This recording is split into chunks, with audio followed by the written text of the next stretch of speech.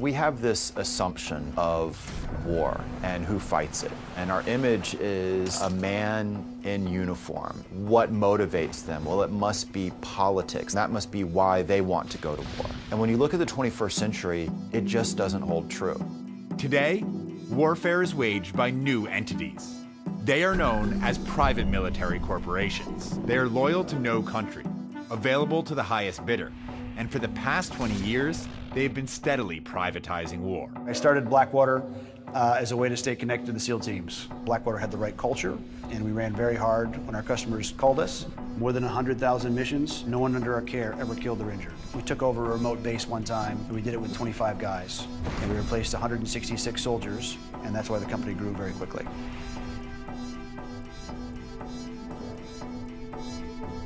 Initially contracted as support for the armed forces, PMCs are quietly taking over combat, as governments, regimes, and companies around the world wield them as deadly tactical weapons.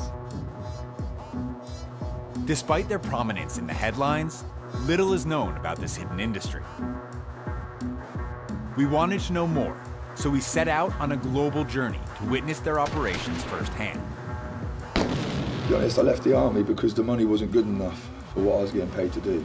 Why would I do 5 years in Iraq in the army and earn 120 grand when I can do 2 years in Iraq and earn 400 grand? Certainly in my era, anybody who was any good in the army isn't in the army anymore. As of March 13, 2013, private contractors represented 62% of the total forces in Afghanistan, setting a chilling new precedent in the nature of military occupation. It amazes me how many people there are out there who are willing to get involved in this kind of thing. I can make a dozen phone calls, and within a month, we'll have 1,000 guys. In the 10 years after 9/11, the US government has spent more than $3.3 trillion in private defense contracts. And all that money doesn't just buy the world's best soldiers. It buys access to the world's most advanced weapons. Feeding off of global instability, PMCs have thrived. In fact, the third largest company in the world is a private military corporation, and most people have never heard of them. The day of the private military has arrived. The only question that remains is what happens when the people you pay to protect you get a better offer. One big concern is a question of allegiance. Who exactly are they working for? We've seen them work for human rights groups, environmental groups, drug cartels, terrorist groups. They cover the entire moral spectrum. Some people argue that they're already well regulated. That's just false. Which leads you to wonder, with advanced weaponry, highly trained soldiers, billions of dollars at their disposal, and few regulations, what happens if they stop taking orders and start taking over?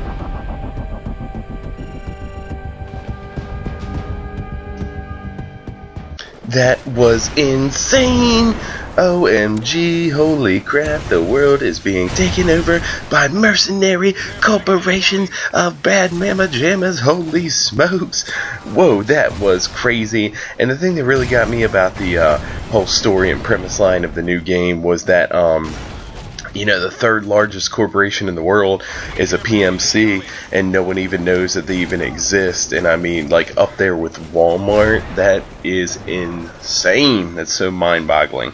But and also that you know, all this stuff is going on present day and not, you know, 20-30 years into the future as they, you know, portray the game. Or I guess they just wanted to do like a futuristic game, I don't know, but I just thought it was insane. Let me know what you guys think in the comments and you know, about this topic. And if you're new to my channel, make sure to subscribe for upcoming epicness and next gen gameplays. And I got Watch Dogs coming soon. I'm all about that. I'm gonna do a let's play, and oh, look at this nice knife feed. Pow!